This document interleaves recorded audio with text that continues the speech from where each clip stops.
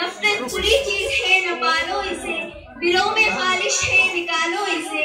ना मेरा ना तेरा ना इसका ना उसका, ना मेरा ना तेरा ना इसका ना उसका, ये वतन है सबका संभालो इसे।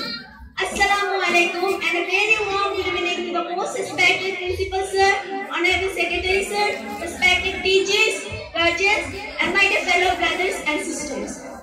I am Nujhat Tabassum from Standard 9, wishing you all a very happy Independence Day 2023. It's a great pleasure for me to stand here today and share few words on the topic of contribution of ulama community, women and students for the fight of independence. The history of India's struggle would be complete without mentioning the contribution of women. The fight, the sacrifice, the struggle fought by the women of India will take the foremost place. They fought with good spirit and hardship and faced a lot of torture, exploitation, etc. Women participation in India began in 1870 when most of the men freedom fighters were in prison. The women came forward and took charge of the struggle.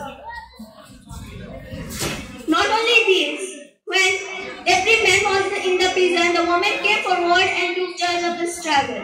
We always talk about the role played by a man in an independence war, but have you ever thought about the great role played and responsibility shouldered by a woman? By a Muslim woman who is to stay within the four walls and behind the wheels, observe the street purdah, so powerful and energetic to liberate the country. These women were not only from educated and enlightened families, but also from illiterate and rural areas. Moreover, during the independence movement, students also took part in a range of activities. They were included in demonstrations, protests, boycotts, etc. and played a huge role in mobilizing and socializing the support for independence. Patriotic songs were played from students in a vital row at a time. Not only this, it would be truly injustice if we don't mention the contribution from the ulama community.